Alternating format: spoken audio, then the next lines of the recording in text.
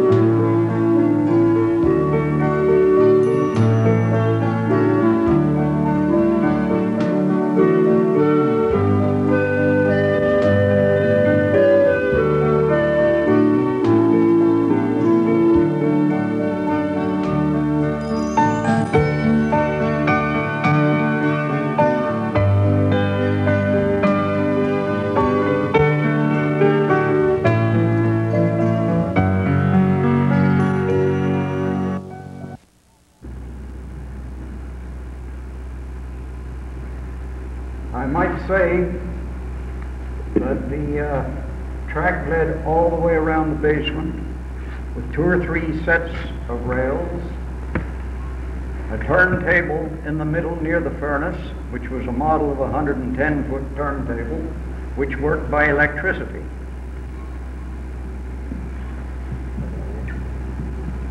I had help from 1 or 2 of my sons at that particular time, because I was no electrician.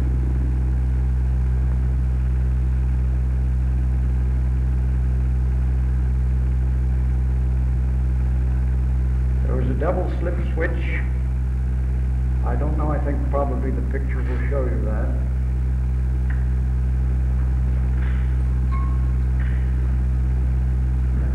At this particular time, I believe I had just about 3, may have been 4 engines.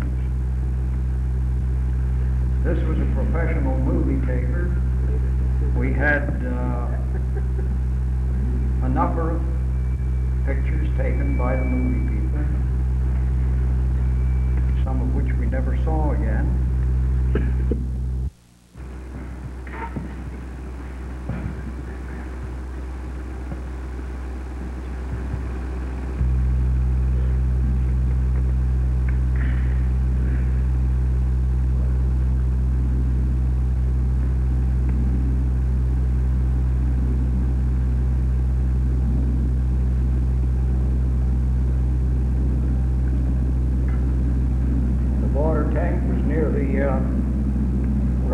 Near the turntable, which actually was the firing up track.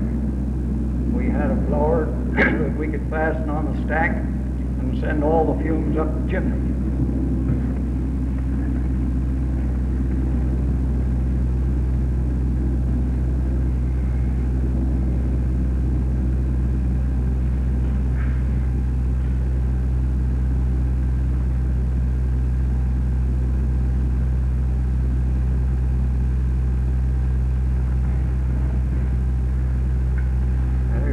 See a lot of things in addition to trains.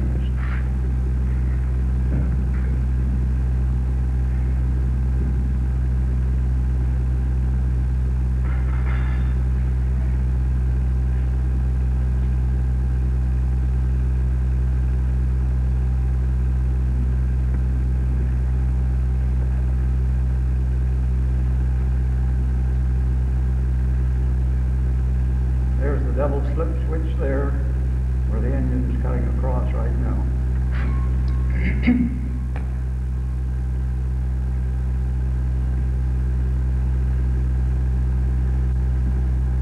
Our program in the basement was to run an engine after it's fired up, to run it around the whole circle and over everything to make sure everything was all right. Then we would switch and hook up and complete a freight train, and then let it take off. Sometimes a double header, sometimes just singly. Now some of the boys put a camera on a flat car just in front of this engine. I believe that's how this picture was taken.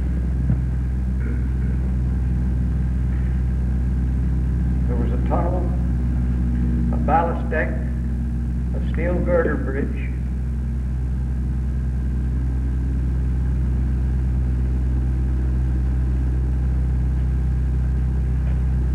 now, this track was in this basement for 27 years.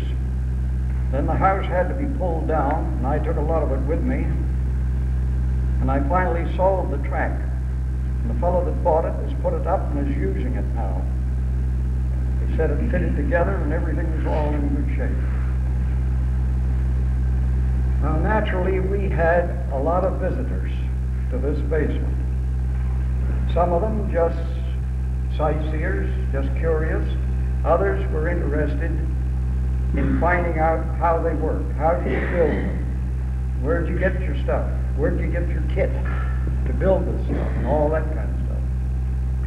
Well, I would like to mention that dining car was made by Harold Collins, who was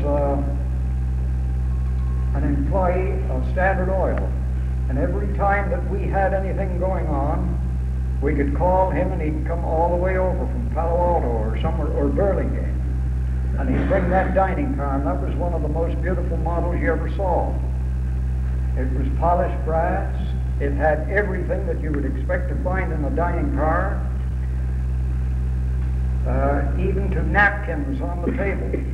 Everything, you might say, but the food. It was a beautiful piece of work. And then he finally went north up into Washington somewhere, so we didn't see him, or we haven't seen him. I haven't seen him for years.